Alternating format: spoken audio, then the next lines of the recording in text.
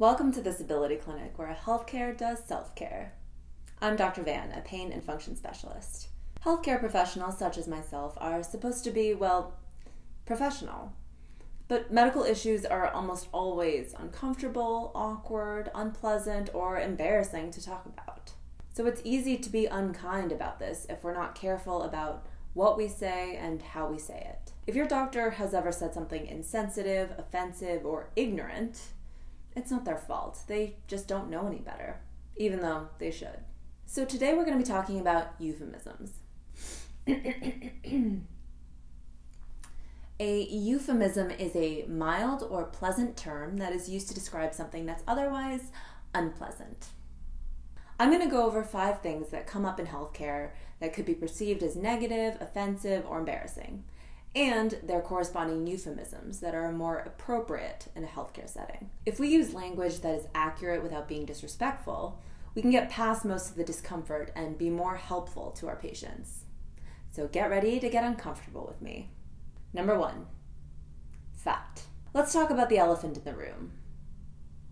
All the casual, common terms like fat, big, heavy, obese, even if they're technically accurate, they carry a lot of negative connotation, and people are really self-conscious about their weight, whether they show it or not.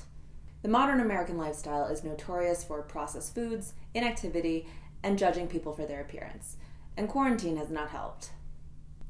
Most people would rather be a healthier weight, so making someone even more self-conscious by calling them fat, heavy, or even obese is the opposite of helpful. Instead, you should say and document high BMI or high body mass index. It's more scientific and implies the healthy goal of achieving a lower BMI. And don't harp on weight during an encounter if that's not a patient's priority. That would just come off as oblivious and condescending. Number 2, stupid. It doesn't matter if someone's got multiple degrees or if they didn't finish high school. No one should be referred to as stupid when they're seeking to improve their health. If a doctor is concerned about someone's ability to understand complex medical concepts, they should be described as having limited insight. I mean, if you think about it, everyone outside of the healthcare profession is less knowledgeable about medicine than their doctors. If there are other barriers to communication or learning, like a visual, auditory, or intellectual disability, or their primary language is not your primary language, providing accommodations for these are the standard of care and should be easily accessible. Number 3, inconsiderate of time. Typically, doctors have maybe 20 minutes to spend with an individual patient. It's hard to be productive in such a short amount of time, so that time is so precious. When someone is rambling, veering off topic, or kind of scatterbrained, they can be respectfully described as tangential or requiring frequent redirection. Number 4, sloppy or smelly. Personally, when I document, my default is to describe everyone as well-groomed. But when a patient I'm seeing doesn't fit that description, I simply remove that language from my note. And I know what that means. Other gentler terms you could use are disheveled, unkempt, or malodorous. But I think it's enough to say that someone is not well-groomed. It's accurate without being judgmental or negative, and noting this observation is actually a valuable component of the physical exam. I'll explain why in the second part of this video. Number 5. Special needs. I particularly don't like this term because, let's be honest, we are all special in our own way, which makes none of us special. And when everyone's super, no one will be. Using the term special needs says more about the person saying it than the person they're describing. Special needs, I don't even like saying it this much. It just sounds, It's a super vague term that has no place in the medical vocabulary. Be more specific. Does the person you're describing have communication issues, mobility issues, cognitive issues?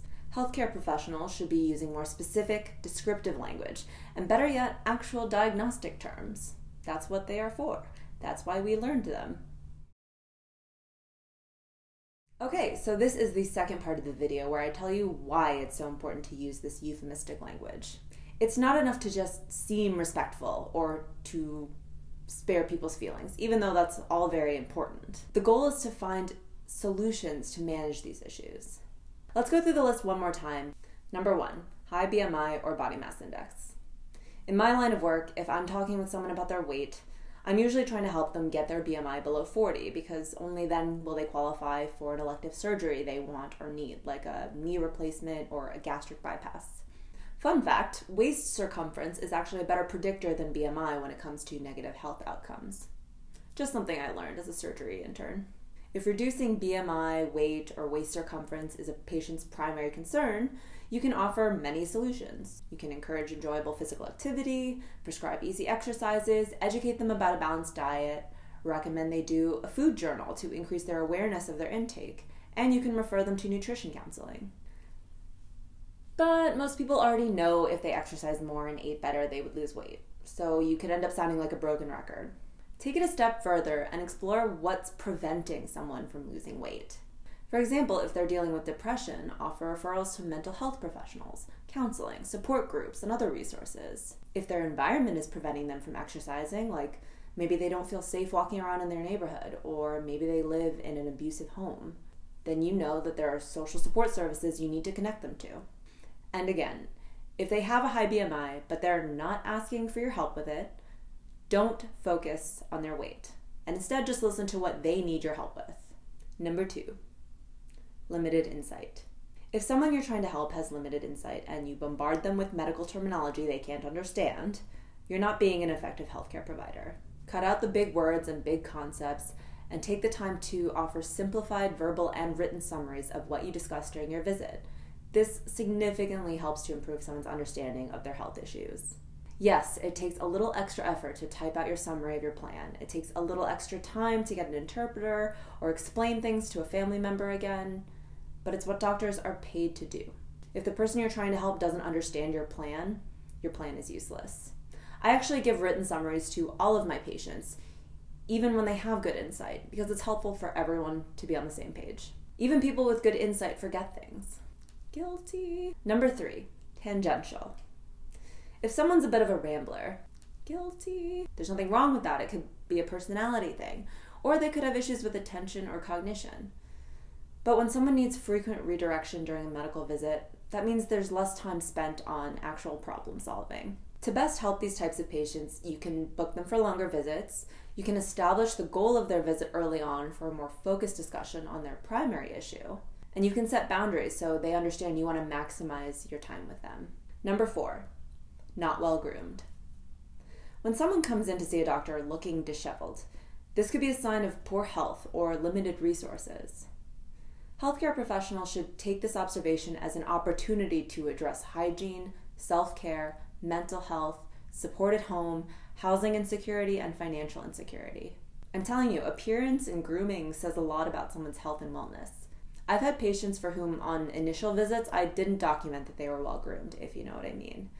But after I helped them make some progress on their issues, they did start coming in well groomed. Also, the way someone smells can give you information about their health. Fun fact, the medical term for bad breath is halitosis. So back when I was in training, I once documented that someone smelled of cigarettes. And my boss actually told me to remove that language, probably because he thought it sounded disrespectful. And I get where he was coming from.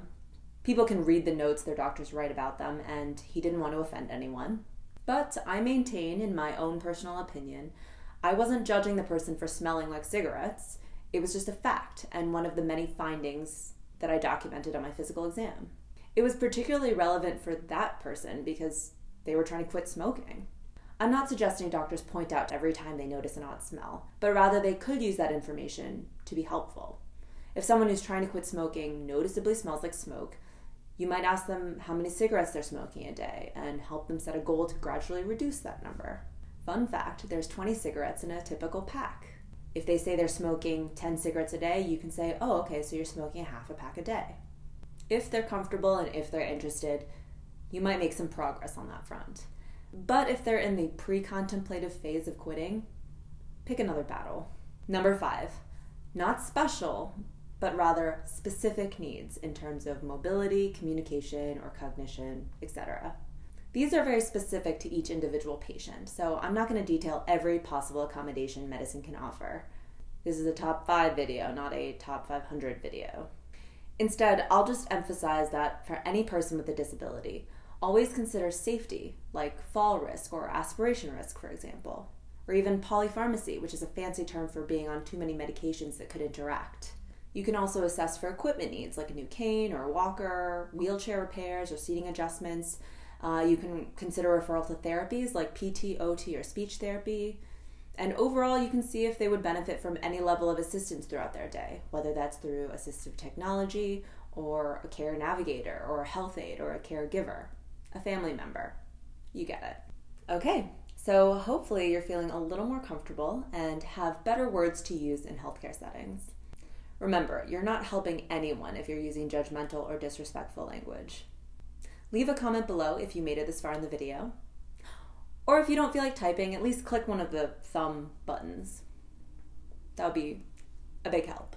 If you did make it this far in the video and you're not subscribed, what are you waiting for? Thanks for watching. Smart.